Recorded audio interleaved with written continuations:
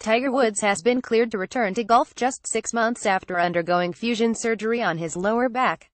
The news of Woods' return comes from his agent, Mark Steinberg, who said Monday that the doctor who operated on Woods back in April has cleared him to return to the game with no restrictions, ESPN reports.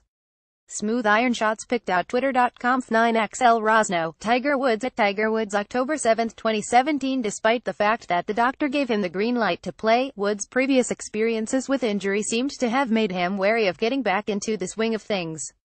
He got a nice report and is allowed to proceed, Steinberg said. He can do as much as he needs to do. Tiger is going to take this very, very slowly. This is good, but he plans to do it the right way. Making progress picked out Twitter.com E3MZHJ74 key, Tiger Woods at Tiger Woods October 15, 2017. Back in August, Woods got the go-ahead from his doctor to start pitching, and he has now progressed to full swings. Steinberg said there is no timetable as for when Woods will return to competition, and the 14-time major champion plans to take it day by day.